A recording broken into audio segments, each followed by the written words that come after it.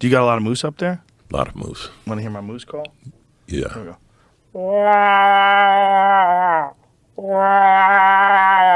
Not bad, right? That's pretty good. That's not bad. Want to hear mine? Yeah. Moose!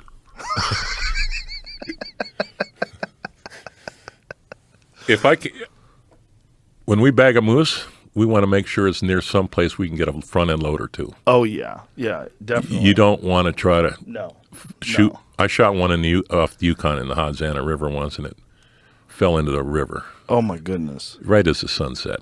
How'd you get him out? I tried to chop him up in half with an axe underwater. It didn't work.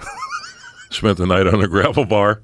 The guys I had upstream, they got caught in the dark, and they didn't come floating down till the next day. So I started a fire by the bank, and they finally came down, and we got it out. I'd prefer a road hunt. A buddy of mine had the same thing happen last year. He shot a moose, and it ran into the river and died in the river. And they're like, fuck. Oh. 2,000-pound animal. Oh, yeah. No, that's horrible when that happens. But they're so unusual. Like, when you see them, they don't look real. Like, they're so big, and you see these goddamn barn doors coming off the side of their heads. You're like, that is a real animal? And you shoot one of those, you're eating good meat for a year. Every day you could have moose meat for a year. It's incredible.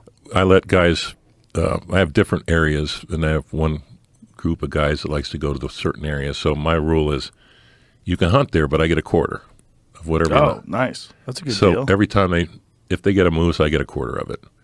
And then another group, same thing. So last year I got 5 quarters of moose. I never really went hunting.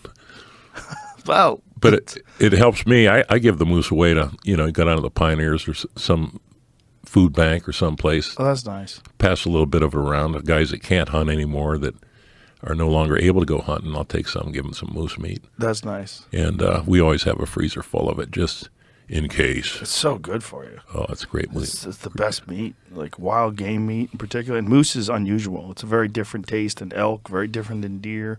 It's like similar, but not, I've never had elk.